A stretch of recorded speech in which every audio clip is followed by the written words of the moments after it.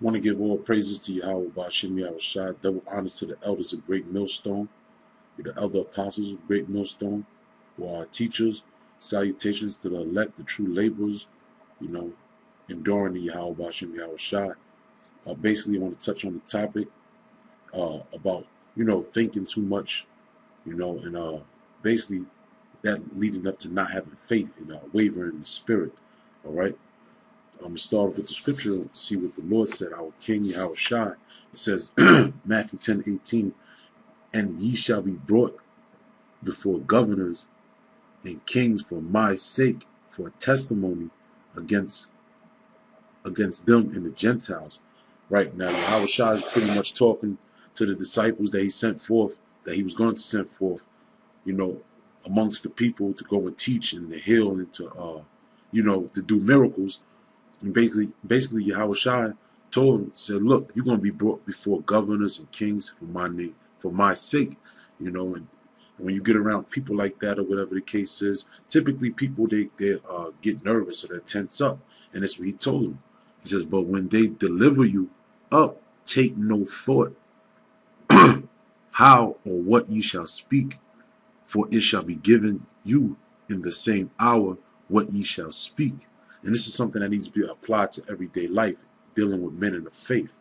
The men in the faith, that's how we got to carry ourselves, especially dealing with spiritual situations. All right, we're dealing with a spiritual situation, which pretty much everything is spiritual. We can't have thought. We have the examples in the scriptures on who to follow and what kind of manner of characteristics they had, what kind of characteristics they had, in their life, and what made them men of the Lord. All right. And let me say this real quick, as I was dwelling on this. A man of the Lord is not going to. A man of the Lord is going to have attributes already that he has, and you can't put on attributes and become a man of the Lord. A man of the Lord is a man of the Lord. He's going to do what a man of the Lord does. A man can't make himself a man of the Lord. All right. I just want to say that real quick. And then I'm going to continue in Matthew 10:19. It says, but when they deliver you up, take no thought how or what ye shall speak, for it shall be given you in that same hour what shall ye speak. And it continues, it says, for it is not ye that speak, but the Spirit of your Father which speaketh in you. All right? And that's pretty much what it is. When you understand that you're just a vessel, it makes the job a lot easier. All right? When you going out there in the street or whatever the case is, when I say in the street, talking about street speaking, teaching, when we out there, we're not really supposed to put much effort on what thought that we're going to say. Yeah, you have some scriptures you have in mind or whatever the case is, but ultimately we're supposed to be prepared for any situation. And then when you, in doing that, you're allowing the Heavenly Father to fight the battle for you. I want to get an example right quick. And this is Hebrews. This is Hebrews chapter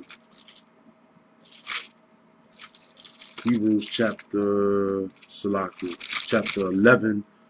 I'm going to start at verse 1, of course, just to give you the background. It says, now faith is the substance of things hoped for, the evidence of things not seen. Now faith is the substance of things hoped for, the evidence of things not seen. And that word substance, when you go into it, sub meaning under and stance meaning stand or stance. So it means to understand. Now faith is pretty much the understanding of things hoped for the evidence of things not seen. For by it the elders obtained a good report. And this is, going out in the streets and having the faith, doing and into action. Now, one action that is used as an example on the topic at hand is verse 8, dealing with Abraham. It says, by faith, Abraham, when he was called to go out into a place which he should after receive for an inheritance, obeyed and went out not knowing whither he went. Right. Now, basically the Heavenly Father told Abraham to go into the land of Canaan, and he sojourned from his household, from his parents' household. And the scriptures say he didn't know where he was going, but he just basically followed the voice of Yahweh Bashim Yahushai. It says, by faith he sojourned in the land of promise as in a strange country, dwelling in tabernacles with Isaac and Jacob, the heirs with him of the same promise. And the thing about it was he was going to a land where he never knew nothing about. Pretty much it was a land that it was already inhabited by another people. He didn't have no family. He didn't have nobody with him. But he still had the faith. He just went. He walked. And you imagine back in the ancient world, you know, there's really no landmarks and or nothing like that. Nothing to navigate. He didn't have GPS, you know. It's like nowadays you have a job, and say for instance you do a delivery job, you know, you have a delivery based job, and your manager or your boss says, look, I need you to go to 583, you know, 22nd Street, and you're like, okay, you have some whatever idea, you know. In Abraham's case, it wasn't like that. All right, it says, but yeah, that was pretty much the point. Hold on, Salakia, verse 10. For he looked for a city which had foundations, whose builder and maker is the Most High. You know, and basically, yeah, Abraham journeyed to the land of promise through faith. You know, not because it's not about what we know. That's what brothers have to understand. When you understand this, you're putting off when you're renewing your mind. You're putting off everything that you think that you know. That's why we fill our mind with the scriptures. All right. It's when you go to war, you go to a battle. You know, you load the gun with bullets. You know, and then from when you go to war or whatever the case is, you know, you shoot those bullets. You know, it's not you're just someone just holding the gun, or you know, holding a sword in this manner. You're just swinging the sword. All right, through the Spirit, symbolically, where the Yahweh Shai is the sword ultimately, you know, and it's doing all the work. We're just, you know, the Most High puts it in our mind what to say and what to do. All right, but another example, you know, another scripture I want to get into, which pretty much touches on the topic, is James, the 1st chapter. All right, and it says, verse 5, it says, if any of you lack wisdom, let him ask of the Most High, that giveth to you all men liberally, and upbraideth not, and it shall be given him. But let him ask in faith, not wavering, for he that wavereth is like a wave of the sea, driven with the wind and tossed. Meaning you're unsustainable, man. You don't have that substance. You don't have that understanding, because the understanding is understanding that the Heavenly Father is the one, you know, doing all the talking. It's the Heavenly Father's words that we're using. And with that, just knowing you're a vessel, you can do a lot, you know. That's why we do things. We try in the Spirit to do things unwavering. You know, we move with confidence in what we do, as long as it's in Yahweh Bashim Yahushai. That's why the scriptures say, through Yahweh Bashim Yahushai, we boast all the day long, because it's not of us. Continuing, it says, for let not, Salakia, verse 6, for let him ask in faith, not wavering, for he that wavereth is like a wave of the sea, driven with the wind and tossed. Verse 7, for let not the man think that he shall receive anything of the Lord. A double-minded man is unstable in all his ways. There you go, that instability. You know, if you're not stable in this time, when are you going to be stable? Like the scriptures say in Isaiah 33:6, wisdom and knowledge shall be the stability, meaning stableness of thy times. What times? The time's starting with now. All right, that's why we gearing our minds, preparing our minds with the scriptures for the ultimate test. All right, which is that hour of temptation, which is when we're going to be brought in front of the governors, in front of kings, you know, these top rabbis and top priests, you know, in these synagogues and these dungeons, you know, and they're going to try us, you know. But this is pretty much the practice. This is exhibition. Real game time is coming up soon, you know. You know, the regular season, so to speak, you know, is coming up soon, man. All right, and then you got playoffs, and then you got a championship, and that's ultimately the kingdom. right? Continuing on, it says, well, that was it on that. Salaki. I'm gonna jump to chapter 4. All right, chapter 4. I'm gonna go to James chapter 4. I'm gonna start at verse 5. Do you think that the scripture saith in vain, the Spirit dwelleth in us, lust to envy? But he giveth more grace. Wherefore he saith, the Most High resisteth the proud, but giveth grace to the humble. All right, and the part of that, that's that, knowing that I'm just a vessel, because the scriptures say the sacrifices to the Lord is a contrite and broken spirit. All right, that's humility. That's knowing you're just a vessel. All right. Submit yourselves therefore to the Most High. Resist the devil, and he will flee from you. Right, and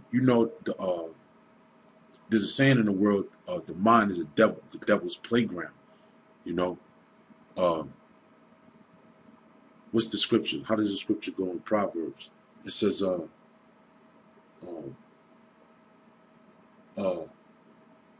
damn, I'll put it up in post-production, but meaning that the heart is deceitful above all things, because that's Satan.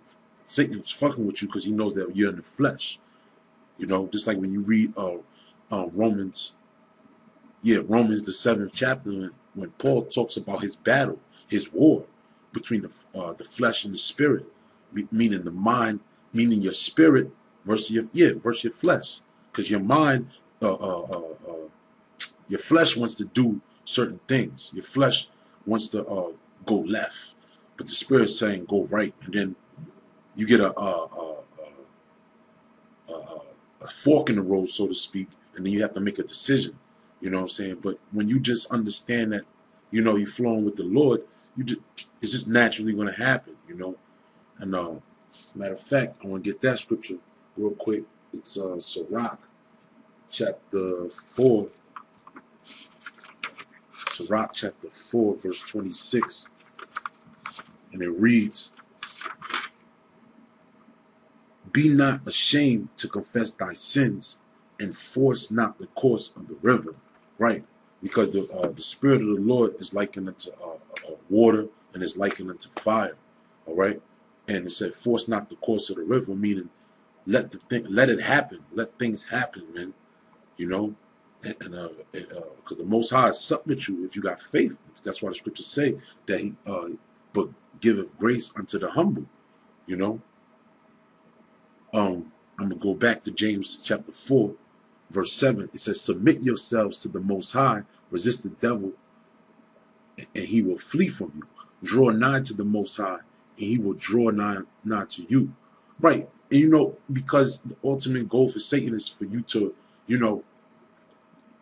pretty much go based off your thoughts, because that's Satan's job, man. The scriptures say, I'm gonna read it again, draw nigh to the Most High, and he will draw nigh to you. Meaning, get into the scriptures, man. Go with the flow, man. Especially when we out in the streets teaching. We making these videos. You're dealing with brethren. When you're amongst brethren, go with the flow, man. Especially you're dealing with some diligent brothers, man. You know who the diligent brothers are in your camp. You know who the faithful warriors are in your camp.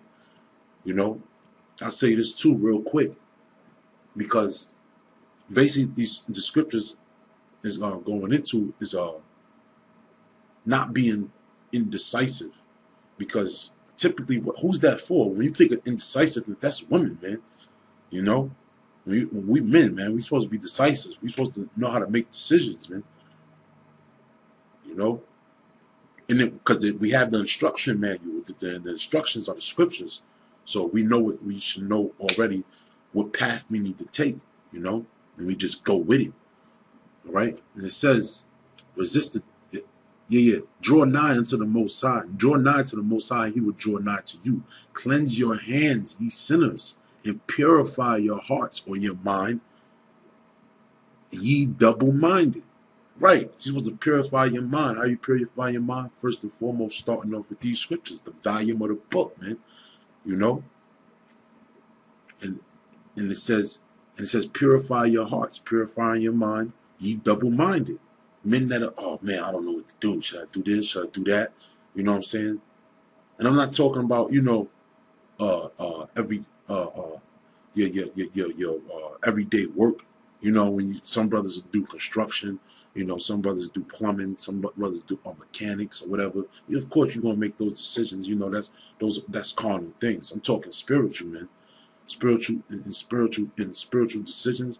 You know, sometimes, and the scriptures say what? Not the sun go down in your wrath. You know, so we ain't supposed to be really sleeping on certain things. You know, although there is a scripture in the Apocrypha that tells you that some matters you need to take time for it, but for the most part, we in the spirit, and you know when you in the spirit, you're just supposed to go with it, man. You know, purify your mind, meaning empty out your thoughts. All right. It says, be afflicted and mourn and weep, but let your laughter turn to mourning and your joy to heaviness. And that's that contrite spirit, that contrite, that broken spirit, that broken heart. All right. I'm gonna go to a scripture. This is 1 Thessalonians chapter 5. You know, chapter 5, verse 19. Simple scripture. It says, quench not the spirit. That's plain right there. Quench not the spirit. You know, go with the flow, man. You know when the spirit is working.